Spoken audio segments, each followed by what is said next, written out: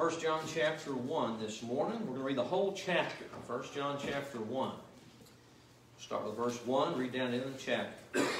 And the Bible says this, "That which was from the beginning, which we have heard, which we have seen with our eyes, which we have looked upon, and our hands have handled of the word of life. For the life was manifested, and we've seen it, and bear witness, and show unto you that eternal life, which was with the Father, was manifested unto us. That which we have seen and heard declare we unto you, that you may also have fellowship with us. And truly our fellowship is with the Father and with His Son Jesus Christ. And these things write we unto you, that your joy may be full. This then is the message which we have heard of Him, and declare unto you, that God is light, and in Him is no darkness at all. If we say that we have fellowship with Him, and walk in darkness, we lie and do not the truth. But if we walk in the light, as He is in the light, we have fellowship one with another, and the blood of Jesus Christ, His Son, cleanses us from all sin.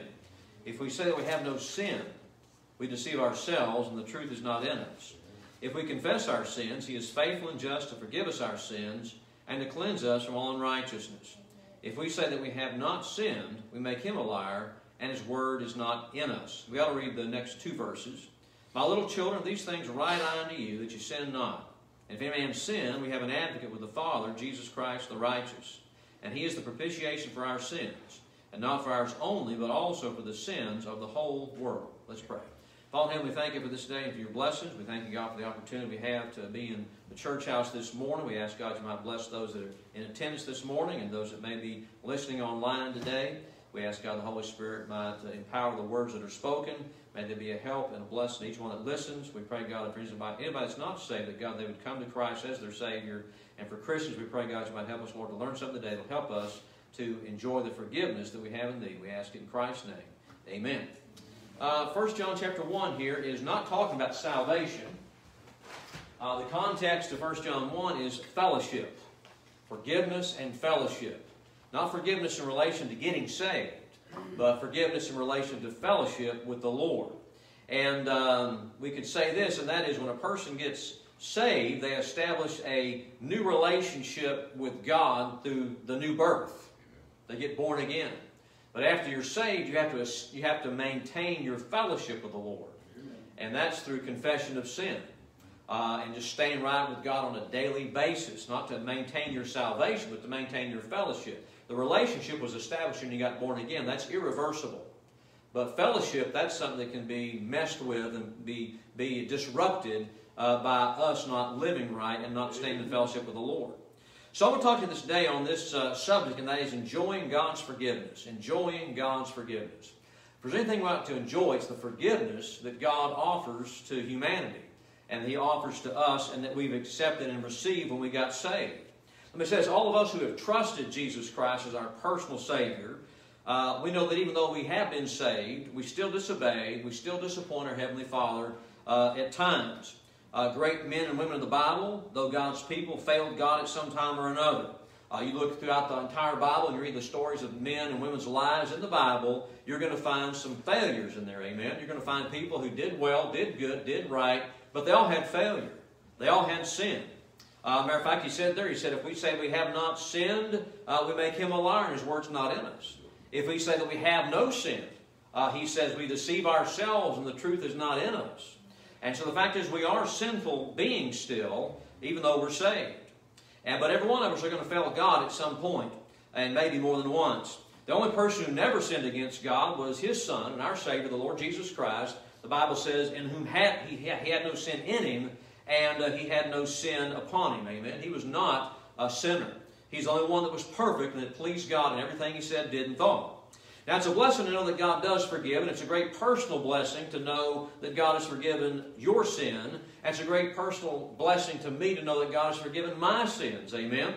Psalm 32:1, the psalmist, the psalmist. How many heard that this week? The psalmist. Amen. Hey, the psalmist. I was saying it wrong the whole time. It's the psalmist. Amen. The psalmist said in Psalm 32:1. How many getting that? Amen. All right. The psalmist. Blessed is he whose transgression is forgiven, and whose sin is covered. When you got saved, God forgave you your sins, and He covered your sins. He atoned for your sins, and you're no longer guilty before God. you're now righteous in the sight of God because of Christ's imputed righteousness. Not ours, but His. Amen. I'm not saved by my righteousness. I'm saved by the righteousness of somebody else. And that somebody else is perfect, and that's Jesus Christ. Amen. Right. That's how I'm saved.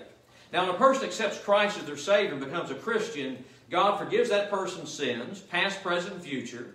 And in God's sight, a believer is forgiven, he's justified, he's redeemed, he's adopted, he's regenerated, he's reconciled, and he's sanctified. All those things occur when you get saved. And from God's viewpoint, you're saved, your sins have been washed away in the blood of Jesus Christ. But from time to time, a person, when a person places their faith and trust in Christ, that's something that's final and forever, and that's a doctrinal truth when you get saved. But from a practical standpoint, we still sin. We still need to be forgiven on a regular basis through confession of sins in order to have our fellowship maintained between us and the Heavenly Father. And so now, once we've confessed our sin to God, which He says in verse 9, if we confess our sins to God, once we've confessed our sin to God and claimed His forgiveness, we can know that we're forgiven. Why? Based on the promise of God. Verse 9, if we confess our sins, He is faithful and just to forgive us our sins and to cleanse us from all unrighteousness. So if you confess your sins, God says, I'm going to forgive those sins. Just so that you can stay in fellowship with Him. Now, there are times when we don't feel forgiven. And we don't experience the joy of being forgiven. Verse 4, He said, these things are right unto you, that your joy may be full. God wants you to be happy in Christ. Amen. He wants to have joy in your heart. He wants you to be able to experience the joy of His salvation in your life. Amen. But sin is what gets in the way. And sometimes that sin might be just simply doubting what God said. But God said, if you ask me to forgive you, if you confess your sin, He said, I will forgive it, whether you feel like it or not. But in the times that you don't feel forgiven, and that inner assurance is not there, there's some things you can do, I believe, to help that out, to help fix that. And we're going to talk about that this morning, how to enjoy God's forgiveness. It's possible to feel forgiven and not be forgiven, just as it's possible to be forgiven and maybe you don't feel forgiven. And that's because many times we trust in our feelings instead of living by faith. Sometimes you just have a bad day. Sometimes you just wake up and you need a cup of coffee or a shower or something, amen? Sometimes you just walk out and when it's 40 degrees outside, just walk out and wake up, amen? Sometimes you just got to get the blood flowing. But sometimes it's the devil messing with you and your spiritual life, and there might be something between you and God that you're not really dealing with that may be hindering you from enjoying the fellowship and the joy of your salvation.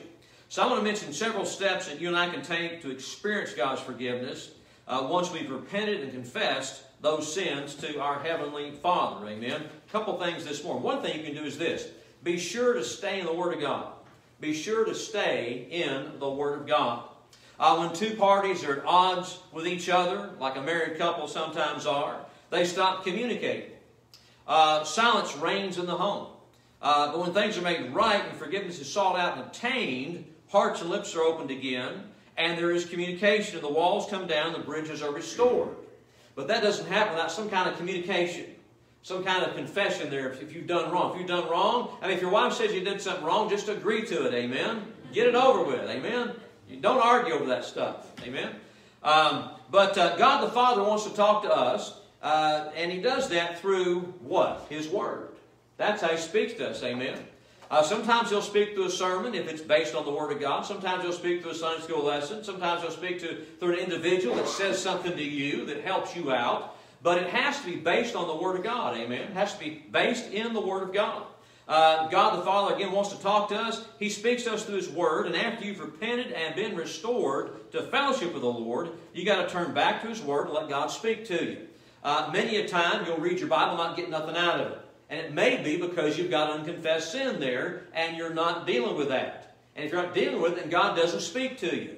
You can read the Bible, you can read the words of the Bible, you can look at them, you can memorize them, but they may not really speak to your heart if you're not saved, or number two, if you're out of fellowship with God as a Christian. God may just not speak to you.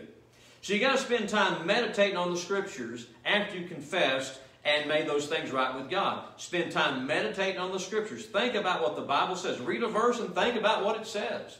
Now, I know we always tell people, you should read, we encourage people to read their Bibles every day. We encourage people to read your Bible through at least once a year.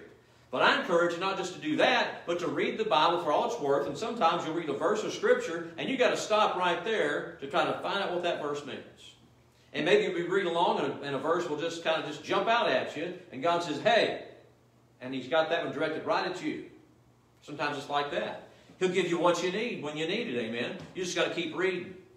Again, if you'll meditate on the Scriptures on a regular basis, the old truths may take on a new meaning, and new truths will jump out from familiar verses that maybe you didn't see before, or you have forgotten, amen? Sometimes we just forget.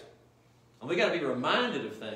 We got to be reminded of the Scripture. That's why we got to read our Bibles. That's why we got to come to church, to be reminded many a time of what God says and what God has for us.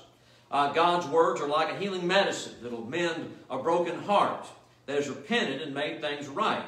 And the joy of your salvation will return as you realize that God is speaking to you once again from the pages of the Bible.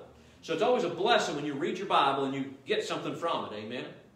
And you're not going to get nothing from it unless you're right with God in your heart. You've got to be right with Him in your heart.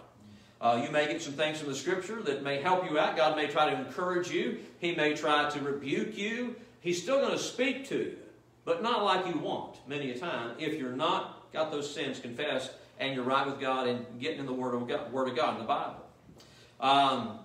So he says, if when you read the Word of God and you sense that God is silent and not speaking to you, you need to humbly search your heart and be sure that your confession of sin was complete and sincere. Not just, Lord, now lay me down to sleep, forgive me all my sins I committed today. You got to get specific with God about things. When you confess something, you got to confess what you did wrong. You got to confess it to the Lord.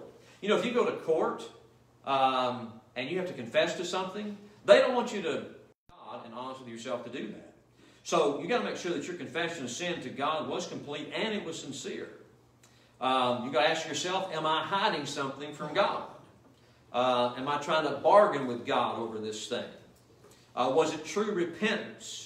Was I sorry for what I did, or was I sorry that I got caught? And that's the difference between repentance and just simply, feeling bad about what you did. God's desire in Psalm 51:6, He said to David, when David committed his great sin, David said, God desires truth in the inward parts. He wants my heart to be right. He wants my spirit to be right. God just is not looking for some superficial, surface confession that's just in total generalities. He wants to know, what did you do? And get that thing right. Now, you may go through a whole day, and maybe you've done well. I hope that you have. Some days you may go through the whole day and think, now, have I done anything wrong to confess? Maybe you haven't. But you make sure it's covered at the end of the day, amen? And say, Lord, if I have messed up, please forgive me. Bring it to my mind. Bring it to my attention. Search my heart, O God, and see if there be any evil way in me, and lead me in the way everlasting. That's what David prayed. So God, maybe I missed something today. Let me make sure the books are clear today, and that my record's clear today, and that we're good with each other as we go into the evening hours, and I lay my head down. Make sure my heart is right with God, and do that. But if there's something specific, you've got to deal with that. So stay in the Word of God. Second, let me say this. Make things right with those you may have wronged. Make things right with those that you've wronged. Have you ever wronged anybody? You ever done anybody wrong? You got to make it right.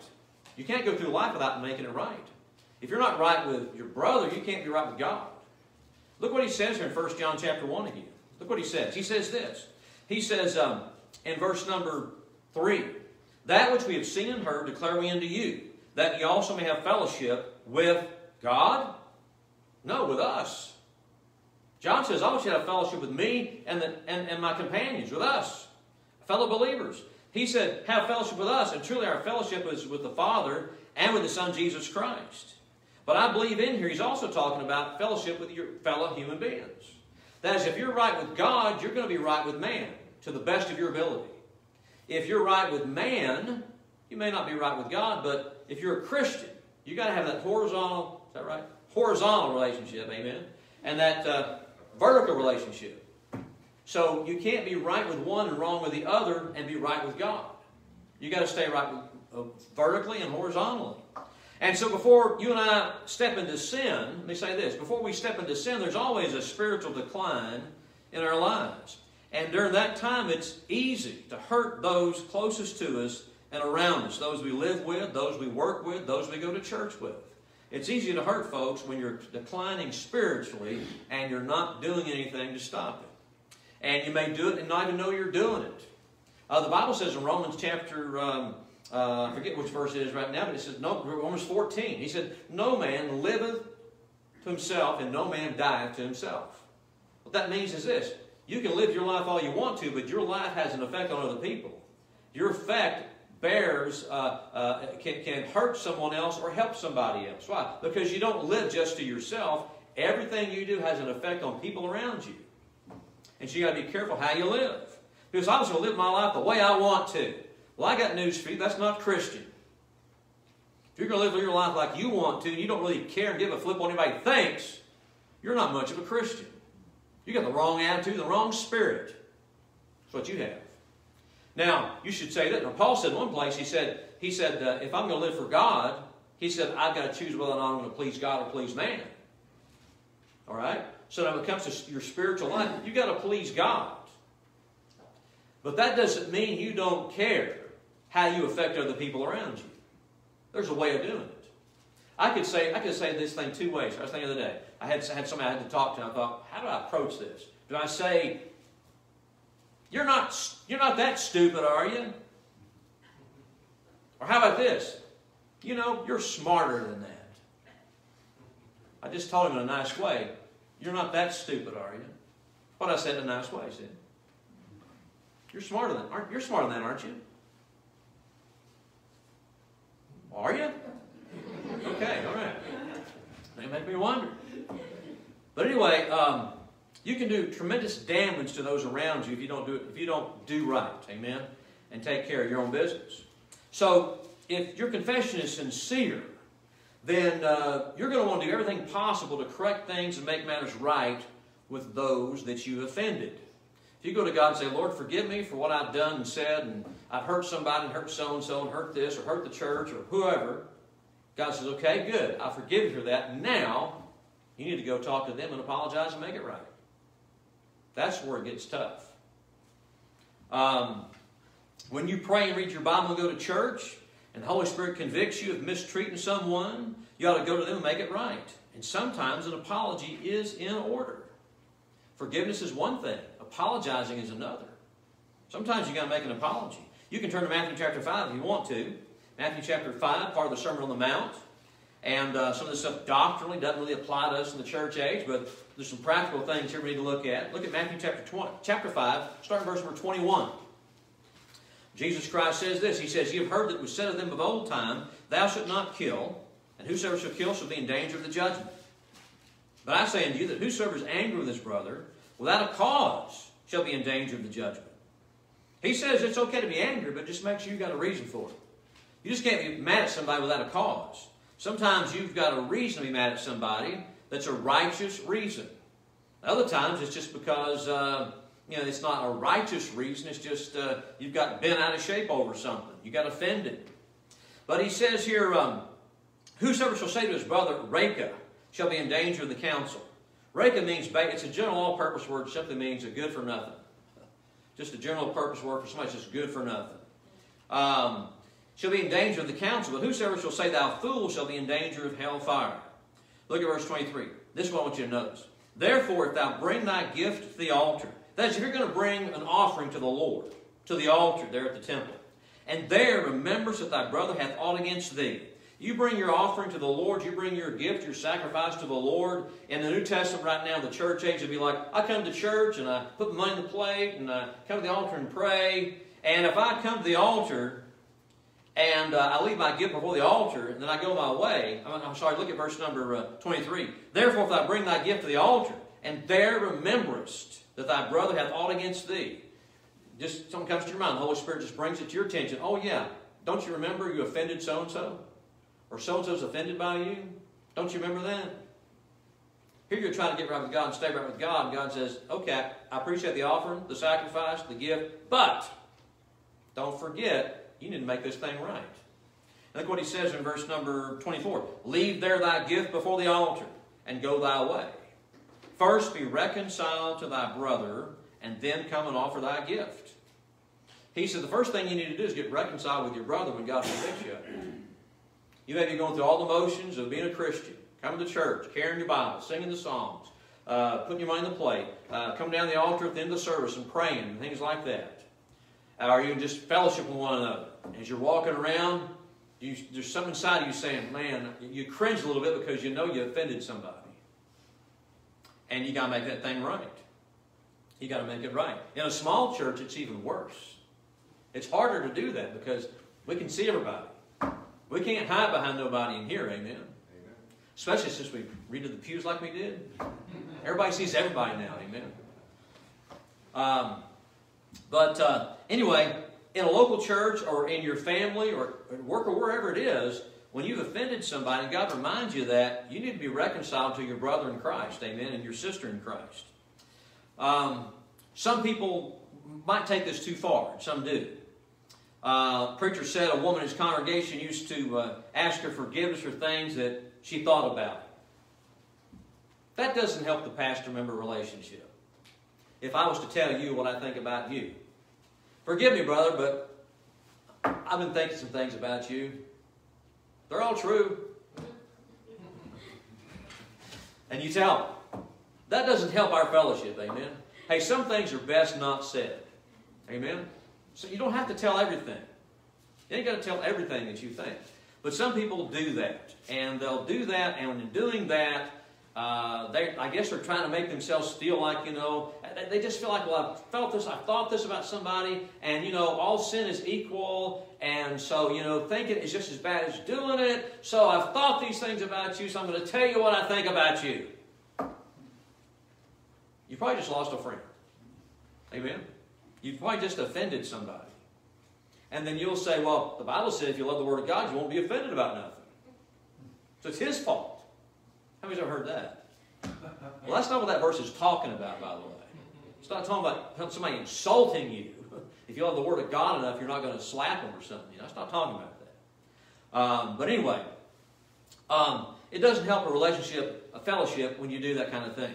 You don't have to tell everything that you think about somebody. As long as the sin is known only to you and the Lord, don't make it public. Keep it between you and God. Amen? Keep it between you and the Lord. Things will be fine. Now, when we've sinned openly against someone, then we need to deal with it openly and personally. The wider the consequence of your sin, the broader must be the confession. But don't be dwelling on every thought and thinking you have to tell on yourself all the time. There's some people that have what I've heard called an overdeveloped conscience. And that is, every time they have a thought or anything whatsoever, they've got to make it right with so-and-so. I'm sorry, brother, I'm sorry I had that thought about you, that evil thought about you, brother. I'm sorry I had that. And, would you please forgive me? Well, yeah, I forgive you. But by the way, what was it you were thinking about me? Don't ask that question, amen? Don't ask that question. But that's how it goes sometimes. An overdeveloped conscience. Sometimes people want to confess things.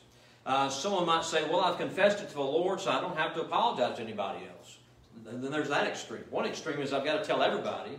I've got to spill my guts about everything that's going on with me, and what I think about so-and-so, and this and that, whatever. And then some of them simply say, well, I've confessed it to God, I got it right with God, and that's all that counts, and I don't have to apologize to anybody else. But yet that verse we just read there, Matthew 5, verse 24, he says there, you need to first be reconciled to thy brother if you're going to be right with God. You take the attitude that I don't have to apologize to anybody, that may indicate a person hasn't truly repented and isn't really right with God. A broken heart towards God won't be hard-hearted toward man. And if I've humbled myself before God, then I should be able to humble myself before one of His children. Amen? If I had to admit I was wrong to God to get saved, that's a big admission. Certainly I can admit before another sinner on 2 feet that, hey, I'm sorry for what I did to you. If you can apologize to God, certainly you can apologize to a man of the flesh that you offended. But some people can't do that. Why? Because they're too proud. Too proud. They're too proud to get right and stay right with their fellow man. And men that were just self-righteous, self-justifying, and you can see that. Such a proud attitude of self-righteousness no doubt grieves the Holy Spirit more than just about anything in the body of Christ, I imagine. And if we want to experience the joy of forgiveness, we need to be sure that things are right between us and our fellow Christians. Amen? Number 3, let me say this. After you've confessed your sins, don't look back. Stay in the Word of God. Make things right with those you've wronged. And after you've confessed your sins, don't look back. Old Satan is the accuser of the brethren. And he'll do all he can to remind you of your sins. Some of the brethren may even do their best to do the bidding of Satan and bring up your past to you.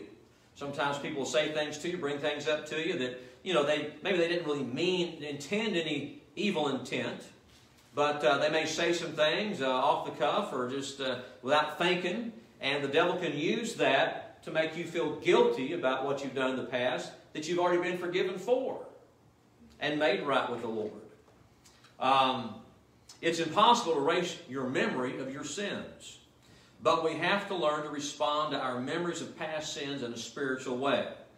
If we recall some sin with excitement and enjoyment, then we didn't really judge it and confess it like we should have.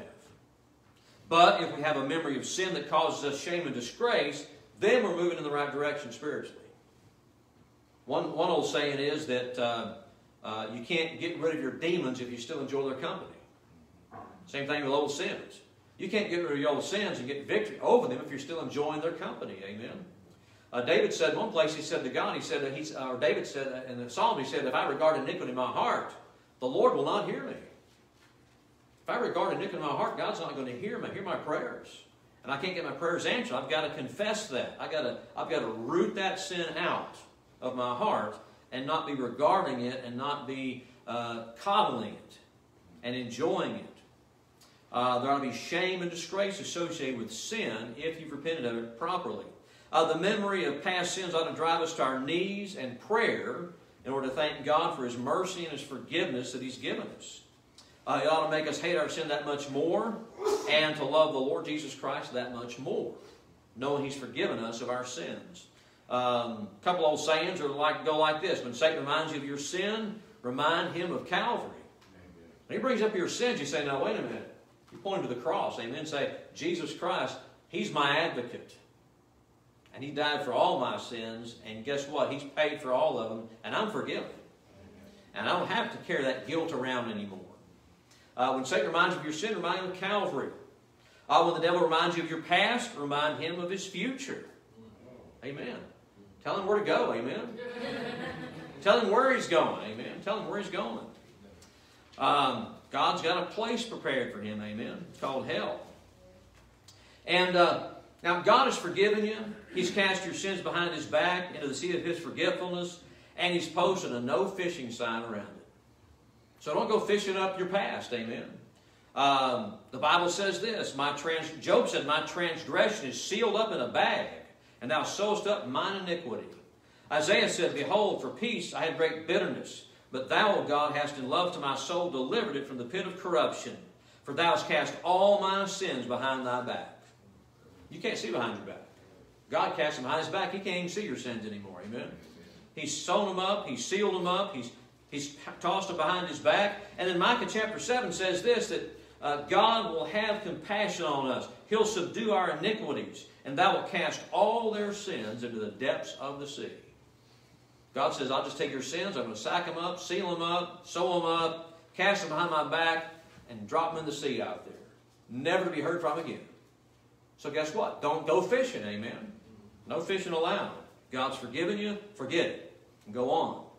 So now, God's forgiven you, don't look back. Keep moving forward, amen? Another thing you can do is this. To enjoy God's forgiveness, number 4, you're going to have to forgive others who've wronged you. Forgive others who've wronged you. We talked about apologizing and getting things right with those we've offended. But there's those who have wronged you and offended you. You've got to forgive them too. One of the signs of a forgiven person is their willingness to forgive others. Jesus told a parable of that in Matthew chapter 18 where He said that He forgave one man something like $10 million debt that would have landed him in jail the rest of his life. And he was so thankful for it that he went out to his people, the people that owed him money, and they owed him like $10, and he was ready to throw them in prison. And the servants went back to the master and said, you know what so-and-so's doing? Remember that guy you forgave that huge debt from? Yeah, I remember him. He said, he's out here just trying to get squeeze the last dime out of every poor person out here that owes him something. And he's threatening to do what you were going to do with him.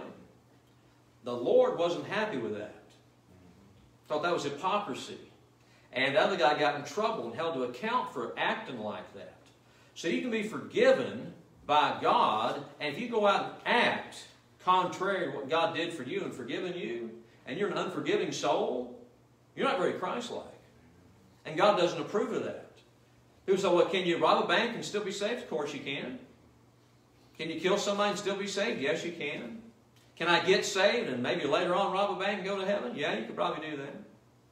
If you got eternal security, you can do that. That's the answer to that question. Can I kill somebody and still go to heaven? Yes, you can. But you probably won't. Unless you're not right with God. And then, guess what? If you do that, so what's going to happen to you then? You're going to go to prison for the rest of your life. Praise God. Amen. You still got eternal security, but God didn't let you get away with that down here, so now you're going to go through a living hell down here before you go to heaven. There's a lot of people in prison like that. And by the way, I've always learned this. Murderers aren't really that dangerous unless they're mad at you. Amen. If they're mad at you, they'll leave you alone. They only kill people they're mad at, amen? So just don't make them mad. Forgiving others who've wronged you. That's a sign of someone who has been forgiven. Again, the gist of that story, Matthew 18, is there's a difference between getting forgiveness and giving forgiveness. A person can give forgiveness, but that doesn't mean the offender receives it all the time.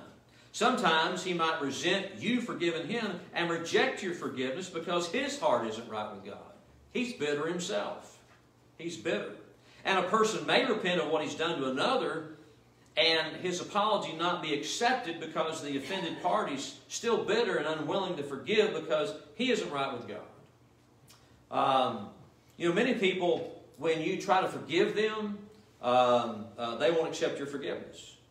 And it works the other way too. Sometimes you try to get forgiveness and you can't get forgiveness. Sometimes you try to give forgiveness and they won't accept that forgiveness. Many people just want to keep you in debtor's prison until you've done enough penance to satisfy their desire for payback.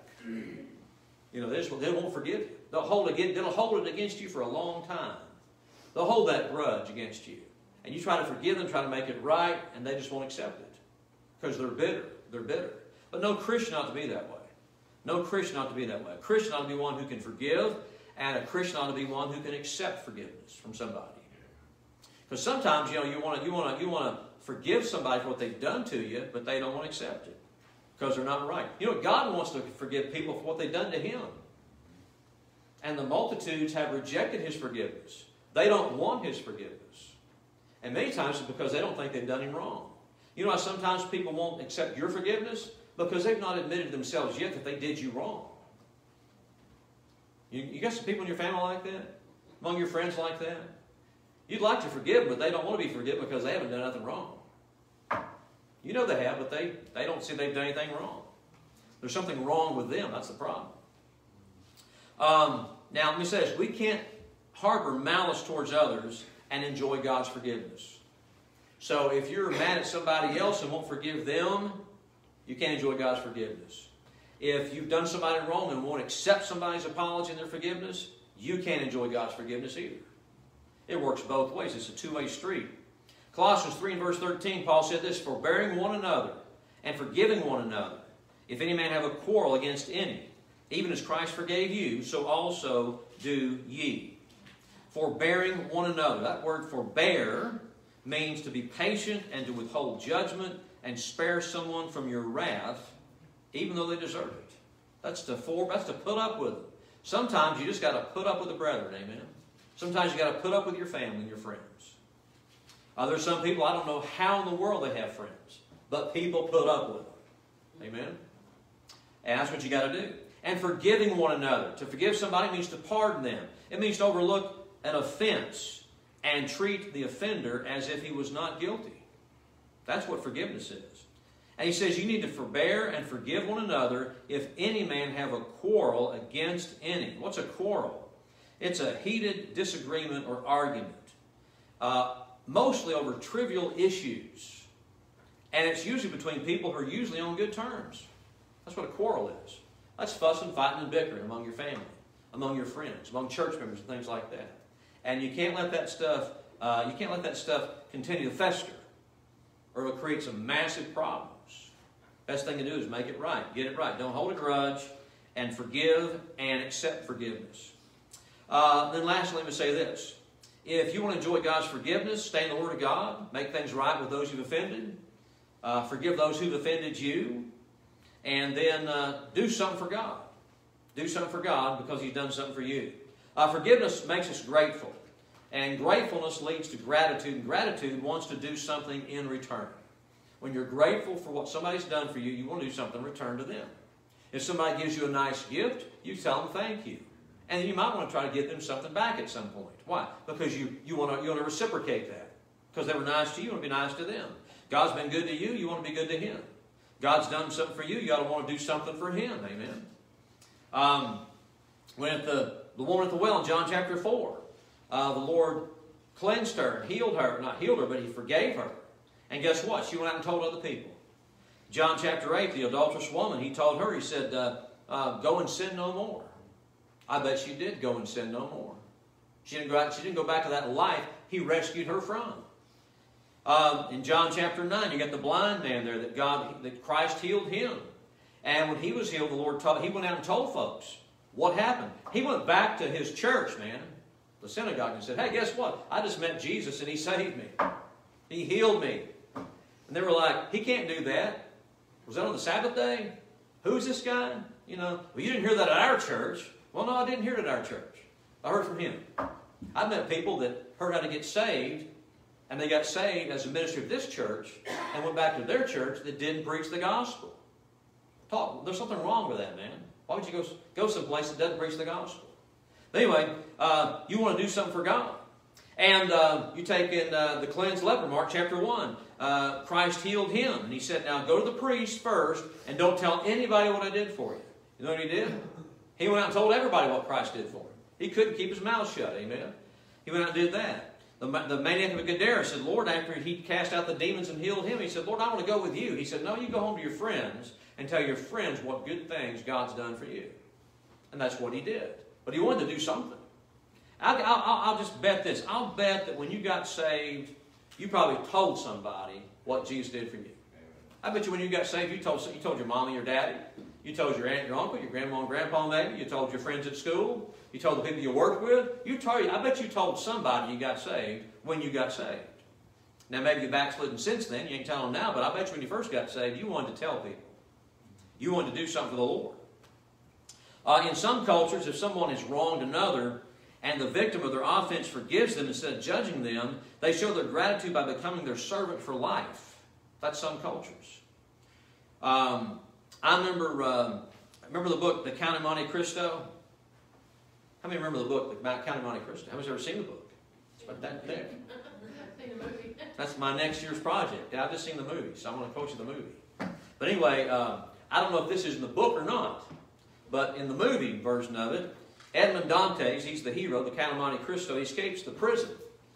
And he swims to shore. And he's rescued by some pirates on the beach. And there's a man there by the name of Jacopo. And he's in the book.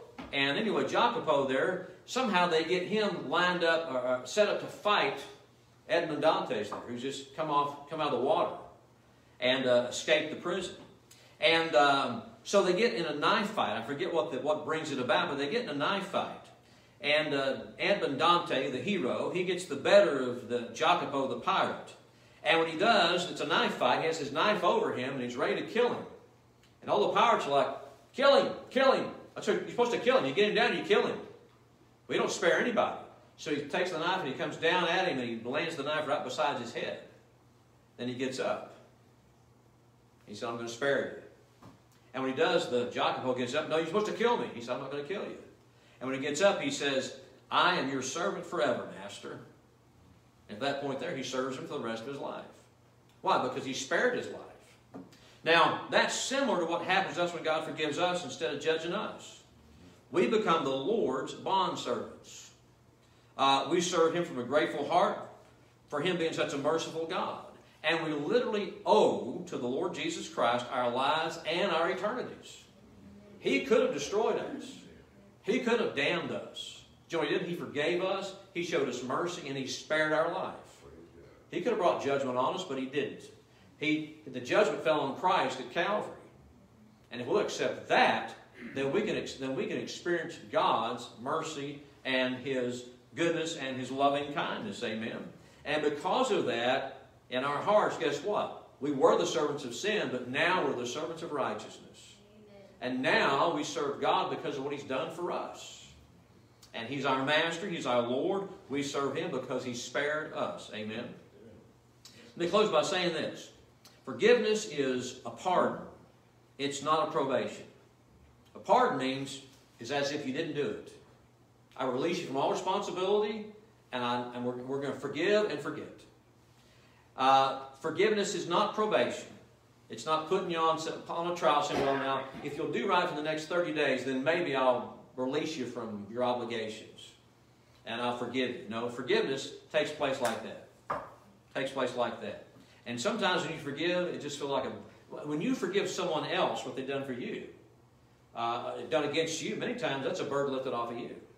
And when you accept the forgiveness somebody gives you because you offended them, that's another burden lifted off of somebody's shoulders.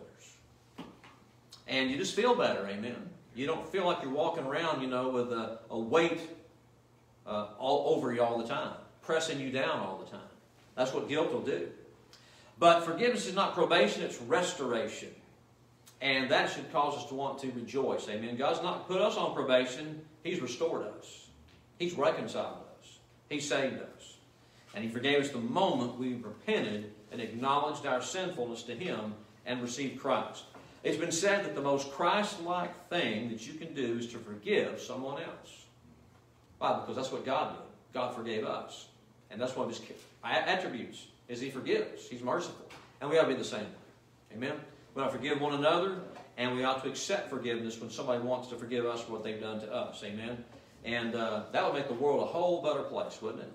If people would forgive one another, this world would be livable. Amen? A lot of it has to do with just facts of people are just mean. They're holding grudges. They don't want to make things right. They don't want to get things right. And they go through life like that, and it hurts them, and it hurts everyone around them.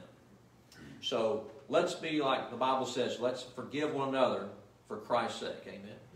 Let's stand with our heads bowed and our eyes closed. Time of invitation. Father, we thank You for this day that You've given us to come to meet together. We thank You, God, for the Scripture, for the Bible, for Your Word that we can preach today. We thank You for this thing called forgiveness. We thank You, God, that You forgave us at the cross. And that, Father, for those of us who received Jesus Christ as our Savior, we've received Your forgiveness. And we can know that we're saved eternally. Father, we pray, God, You might help us, Lord, not to just be saved, but, Lord, to be saved and in fellowship with You and with our fellow believers. God, help us to make sure that our hearts are right with You and right with those around us. And God, we pray, Father, for those that we may have offended. God, help us to make the apologies necessary. And Lord, those that offended us, we pray, God, that You might help us to forgive them in spite of them holding a grudge against us for whatever reason it might be. But God, help us to stay right with You. Help us to stay right with those around us as best as we can. Help us do as the Bible says and to live peaceably with all men as much as lieth in us. Father, we pray that You'll bless the time of invitation, time of prayer now in Jesus' name. Amen. With the heads bowed and our eyes closed while the music plays, you pray. And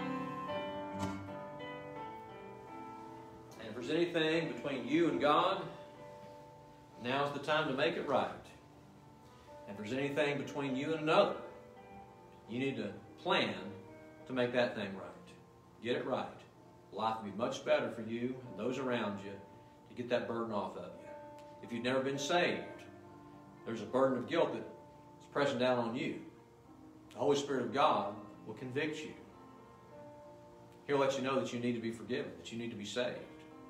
Let me say this. If you're listening today and you feel your need of God's forgiveness of your sins, that's the Holy Spirit convicting you. And you need to repent of your sin acknowledge it to God, admit it to God, and then accept Jesus Christ as your personal Savior.